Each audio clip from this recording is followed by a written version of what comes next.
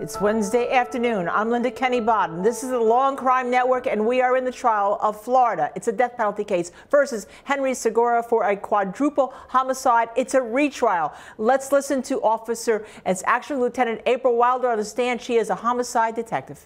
Okay, so it's an exciting day because we're watching a trial, we're watching justice in the courtroom live, but the problem is there is a crime scene video that is having a little trouble being played. So while they're trying to get their act together in the courtroom, because technology is not always 100%, let me bring my favorite guest on, and it is Gene Rossi from the great state of Virginia. Hello, Gene Rossi.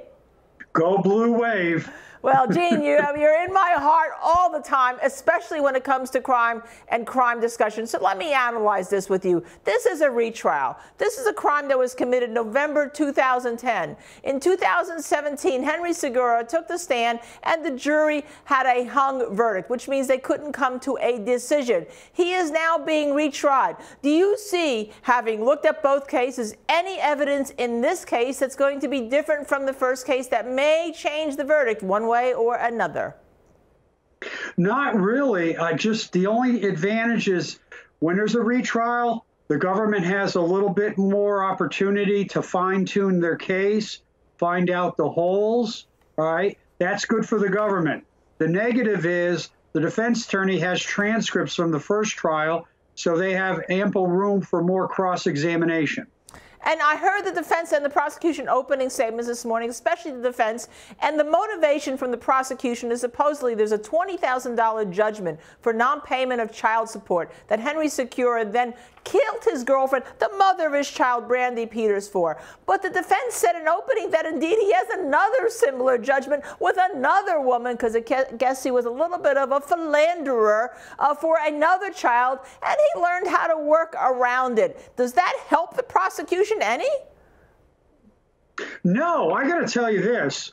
I didn't interview the jurors in the first trial, but the government wants the jury to believe beyond a reasonable doubt that Mr. Segura owed $20,000, even though he owed it to other women, or at least one other woman, and that motive alone caused him to kill 4 people. That is quite a leap. Including his own 3-year-old child. Now, I also heard something from the prosecution that I happen to know a little bit about. That is, the prosecution said that Mr. Segura is not a hit person. He put the wrong bullets in the gun, and therefore, one of the bullets that went through his victim didn't come out of her head, her body, et cetera, et cetera, et cetera. I had tried a little case called Philip Spector back, about 10, 14 years ago, 14 years ago, actually. And there was a bullet to the head, a shot to the head by the same caliber type of gun that didn't exit the poor victim's head. It doesn't occur sometimes, right, Gene? You've seen cases. It depends what the bullet hits in the body. Oh, for God's sakes, yes, absolutely. And a 22 caliber bullet could go through a body, and it could not go through a body. I don't know if that's a good argument for the government, but it goes back. They're trying to put a square peg in a round hole when it comes to motive. The $20,000 does not move me. And where do now we also have, let me see, and I will count them, a suspect in a cartel, a drug cartel called the Los Zetos cartel, Carlos Santos. His name is James Carlos Santos. He said he's going to testify that he ordered the hit on Brandi Peters because she was skimming $100,000 off drug deals, and that he may be connected, according to the defense, to 2 people who also confessed. That's the Mario Paramore and Hayward Griffith. So tell me, how many suspects do we need to have a hung jury? Oh, my God. I will say this. If they were prosecuting that alleged drug cartel guy, then the prosecution would have a good motive, because drug dealers, violent drug dealers, do not like customers or runners or distributors skimming. And what better message to send when you got a $100,000 debt, that if you owe me $100,000, I'm not going to just kill you, I'm going to kill 3 additional family members. That's motive. And indeed, Gene, while they're looking at this crime scene video, because we cannot look at it, we do not show deceased bodies up close and personal here at the Law and Crime Network. You have to go into the courtroom in Florida if you want to get that. But let's think about this. You have a 3-year-old child who was drowned. You have 2 6-year-old twins. One's drowned. One has a bullet hole to the back of the head. The prosecutor said he doesn't know why one would have the bullet hole to the back of the head. Maybe somebody shot at Brandi and missed. But can you tell me where speculation comes in as opposed to actual evidence and how the two relate? Well, all I can tell you is based on the crime scene and the way the victims were, put into the tub or piled on, it suggests to me that it wasn't just one person. So that defeats the government's argument there that Mr. Segura was a Lone Ranger. He acted violently by himself. That suggests there's more than one person that did this crime. Oh, that's interesting, because the children were found stacked one on top of the other, the 3 children in the bathtub. Now, did you hear anything, did the prosecutor mention anything in the opening that you heard of that could indicate how the children were killed in relation to the mother? In other words, was the mother killed first and the children, or the children first and the mother? Did you hear anything that would enlighten that? Well, I got to plead guilty when it comes to ignorance. I did not see the opening. Okay, so let's think about a scene, though. You're a police officer. You come into a scene. Obviously, you weren't there when the murders occurred. And you have 3 children in a bathtub on top of one another, and a dead mother who was also shot 7 or 8 times, but ultimately was bludgeoned to death.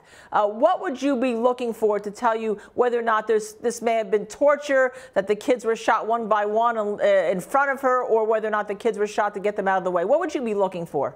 Well, the first thing I would look for is I would suspect that the mother was killed first, and that the children were initially put in a room, locked the room, maybe tied up the kids. But I suspect the mother was killed first, because if that killer or killers started killing those kids, that mother would be like an angry tiger trying to protect those children. So I think that the mother was killed first, and then they went after the kids. It's sort of like that movie in Cold Blood, that Kansas murder. That's the way that you would possibly kill all 4 people. Well, Gene, let me tell you, the mother did put up a struggle. There was a broken nail at the scene. There was a pot, a planted pot that was turned over. And there was blood spatter everywhere. Spatter, not splatter, because you know I'm a fanatic about that. It does look like she put up a struggle. The question is, was the struggle one that was for her life or her kid's life? So how do you separate that, if you can at all, or does it not even make a difference? I don't think it makes a big difference. But it just supports my theory that, she probably got killed first because whoever did it, or the people that did it, they killed her first, and then they had to kill the 3 children, sadly, because they could be potential witnesses. And would you think that depending on, we haven't heard what the medical examiner is going to say, depending on the nature of the shots, that some of the shots could have been torture shots to her if indeed she was killed eventually by being bludgeoned? This is what you do. This is for the first 10,000, the second 10,000, the third 10,000. Is that a possibility you would look into?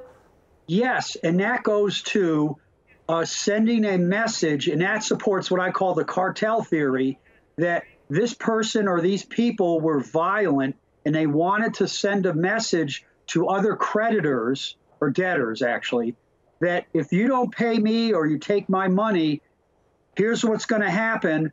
Read about in the papers, the mother and the 3 children got killed because she was skimming $100,000. Sends a powerful message. And one final question, Gene. There was a spade found at the scene that was obviously placed there after the spatter occurred. Could that be a calling card for a drug cartel?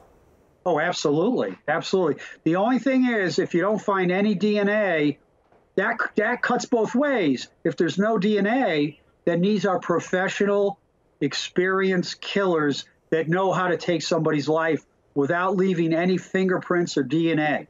While they're changing witnesses in the Henry Segura case, we're going to take a quick break. Stay with us here only on Law and Crime Network. We will hear the analysis of our great experts, and I have them after the break.